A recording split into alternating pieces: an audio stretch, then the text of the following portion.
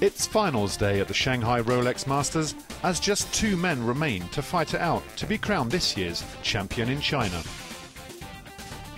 Defending champion Andy Murray had the opportunity to take the number 3 spot from Roger Federer in the rankings, knocking the Swiss ace out of the top 3 for the first time in 8 years. Standing in his way, hard-working David Ferrer, who is having the best year of his career, and this week confirmed his place at the Barclays ATP World Tour Finals. Into the action, and after an early exchange of breaks, there was little to separate the pair, with both players attempting to dominate from the back of the court.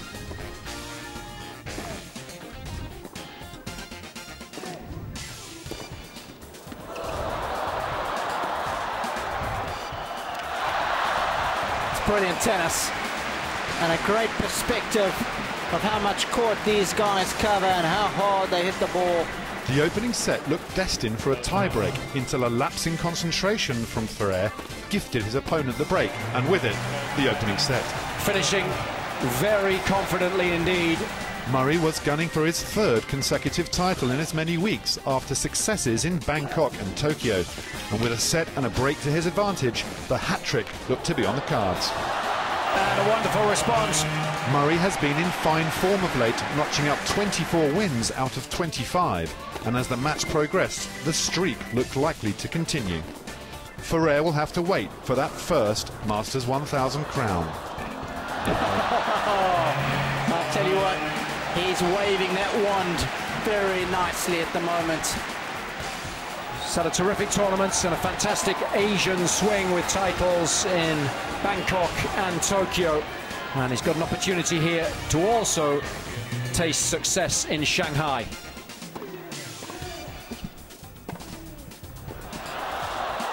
A comfortable victory in the end for Murray.